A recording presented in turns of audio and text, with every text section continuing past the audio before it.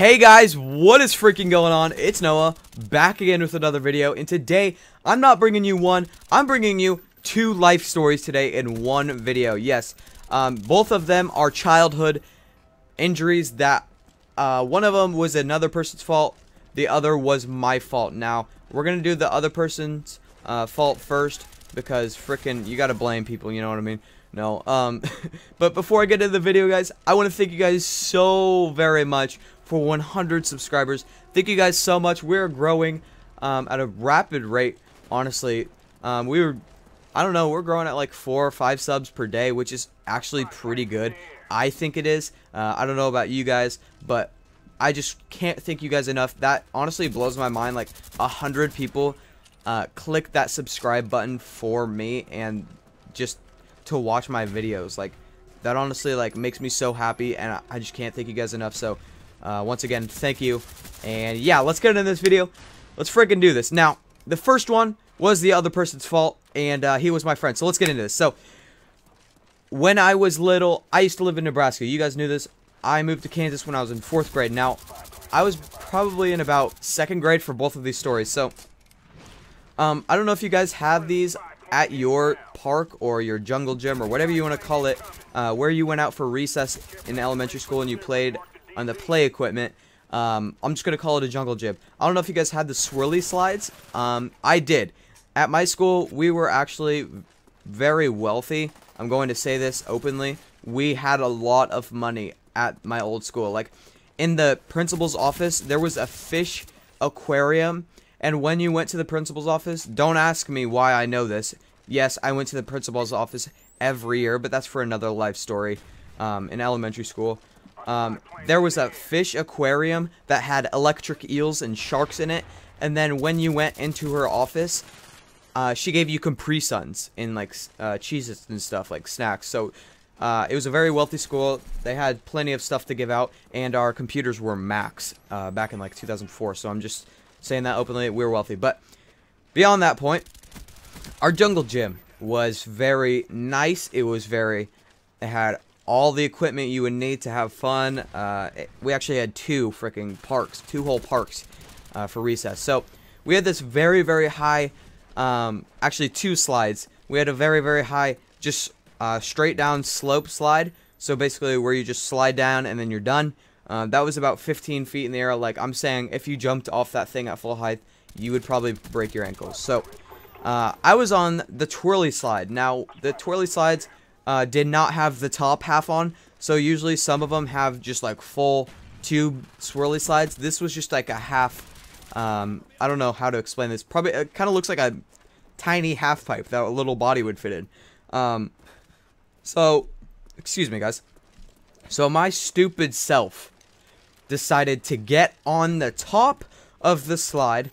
Not only on the top part, like the very beginning where you start sliding down, but I freaking like got on the edge of it. So my stomach was on the edge of one of the edges of the thing. So it was half open. I was on the edge, the outer edge, not the inner edge, where I could fall. Maybe if I fell, I would fall back into another slide. No, if I fell, I would fall all the way to the freaking ground. That's the edge I was on. And so my friend, my jackass friend, supposedly thought it would be a good idea to push me. So this kid pushes me once, and I saw him try to do it. He like gave me a little, I don't even know, just like a little shove, and I was like, dude, that wasn't funny.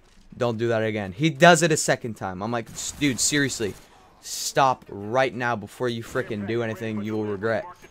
And then he does it the 3rd time, and you guys can guess what freaking happened. 3rd time's luck, 3rd time's the charm. Yeah, I fell 15 feet. But not only did I fall, I fell, and right when I about got to the bottom, to the ground, to the wood chips, the safe, actually there were rocks, the safe rocks down there, I hit my right eyebrow, so my right eyebrow on the edge of the corner of the bottom of the slide where you come out. I hit my eye on the corner of it, my eyebrow. And to this day, I have like this little bump in my eyebrow. I was bleeding all over. We don't know what it is still in my eye. We think it's a rock or a popped vein or a tumor. But if it's a tumor, it's not very successful because it's been 8 years. But yeah, I just bled, and I was like freaking out because I was like 7. I was like, oh gosh, freaking, what am I gonna do? And then basically I just got bandaged up. It wasn't too serious of an injury, but yeah. So let's go on to the second story. The second story was totally my fault, my stupidity. So when I was little, as you guys know, I was daredevilish. Already said this 40 times.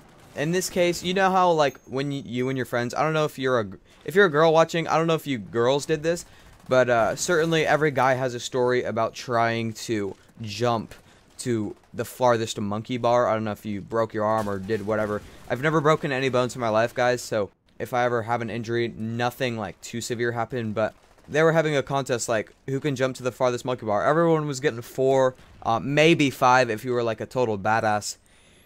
So my stupid self decided, you know what? Let's go for the 7th monkey bar.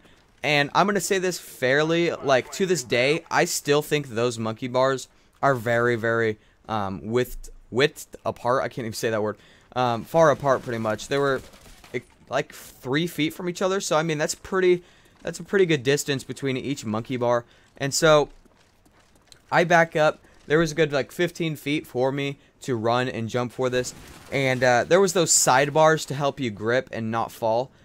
So I start running. I start going. Right before I jump, I basically slip my 2 legs in between one bar. And you guys know what is in between my 2 legs that would hurt if that happened. Yes, guys, I basically almost popped one of my nuts. Okay, that sounds gross, but yes, it hurt so bad. I can't tell you how bad that hurt. Like, I was crying so hard, and I went inside and I started peeing out orange, so there was some blood involved. I did some damage. I mean, they're fine now. Everything works fine now to this day. But yeah, that's pretty much the story. I hope you guys freaking enjoyed these 2 stories. If you did, make sure to smack that like button for me, just to show me your support. And if you guys did like me enough, or want to go check out other videos, go ahead, subscribe if you want, just to keep updated with my channel. Or if you just like me so much, you want to see more of me, and hear more of my voice, you could freaking do that. Sounds creepy, but, you know. But yeah, guys, thank you guys so much for watching. Thanks for all the support lately. And, yeah, I'll see you guys later. Peace.